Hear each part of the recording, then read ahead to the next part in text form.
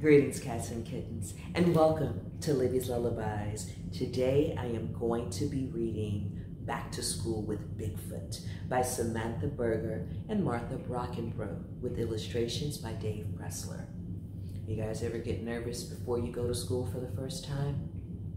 I know I used to have a lot of things to think about, but with Bigfoot, his problems are even bigger.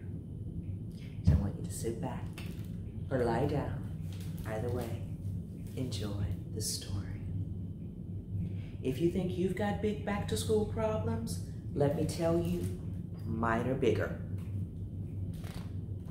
Because I am Bigfoot. And everything is bigger for me. Back-to-school shopping is an extra large job. Unfortunately, I am an extra large. You rip, you buy. A back-to-school haircut takes all day because I am all hair. And back-to-school shoes, well, how do you think I got the name Bigfoot in the first place? My worries are bigger than that, though. What if the bus driver doesn't see me when she comes to pick us up? It could totally happen. It could totally happen. What if I can't stand still for class pictures? Again. What if at lunch I make a mistake?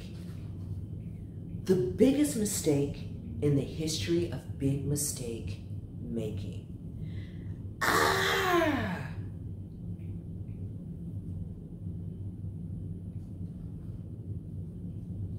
That's it. I quit. I can't go back to school this year. Bigfoot is out.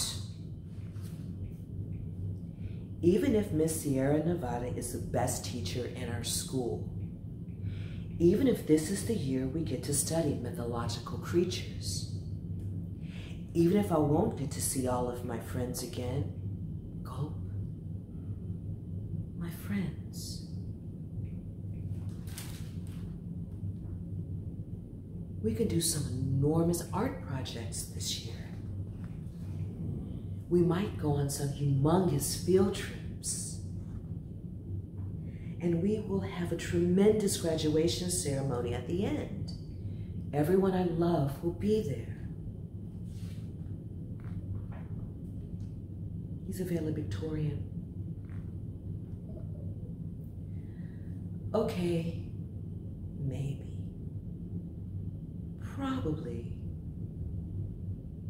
Most likely, I will go back to school this year.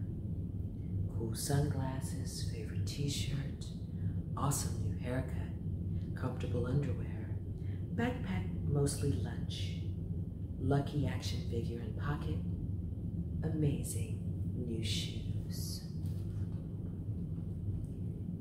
It's a big step, even for Bigfoot,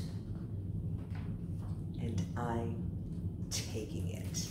Well done, Bigfoot. So, you guys ever get freaked out about the first day of school or going back to school? It's okay. You're not alone in that. It can be really scary, but it can be really awesome. But you won't know until you go. I want you guys to enjoy the rest of your day, or your evening, your week, or your weekend. And I will see you next time on Libby's Lullabies.